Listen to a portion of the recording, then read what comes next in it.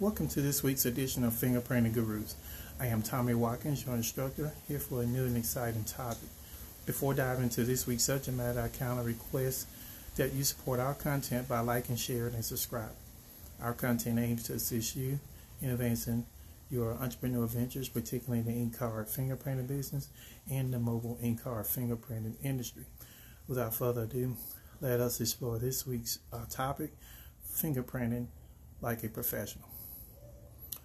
Fingerprinting is a specialized skill often conducted by professionals in law enforcement, forensics, or private investigation. While becoming proficient requires hands-on training and experience, here are some basic steps to fingerprinting like a professional. Number one, gather necessary supplies, such as fingerprint cards, things of that nature. And of course, you want to use hand sanitizers or things of that nature.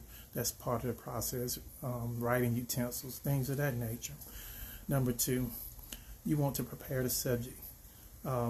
Here, you explain the process to the person being fingerprinted, ensuring that they understand what will happen, ensuring the person's hands are clean and dry. Number three, positioning.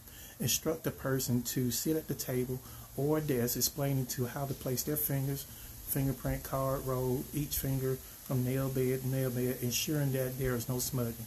Number four, ink-based fingerprinting. Apply ink evenly to the person's fingertip. It should always be a thin layer, not too thick, not too thin. Roll each finger onto the fingerprint card and roll from one side to another to capture their fingerprints. Number five, recording. Label each fingerprint clearly on the card. Record other necessary information such as name, date, and reason for the fingerprints. Make sure the person's name and other identifiers are correctly spelled and written. Number six, quality check. Examine the fingerprints for clarity. If any are smudged or unclear, you may need to redo them.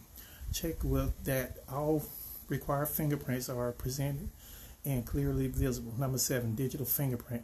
If using digital system, follow the manufacturer's instructions for capturing fingerprints, ensuring the digital scanner is clean and calibrated properly. Number eight, clean up. Provide the person with material to clean their hands, such as wipes or tissues. Clean the equipment and your hands thoroughly after each session.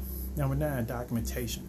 Properly document the process, including any challenges faced or additional information provided by the person being fingerprinted. Number 10, continuous learning.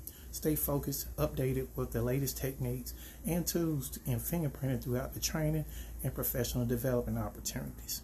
Remember, this is a basic overview, and professional fingerprinting often involves nuanced techniques and attention to detail. If you are conducting fingerprints for legal forensics or official purposes, it's advisable to seek formal training and certification to ensure accuracy and reliability to work. Like, share, comment, and subscribe to this content.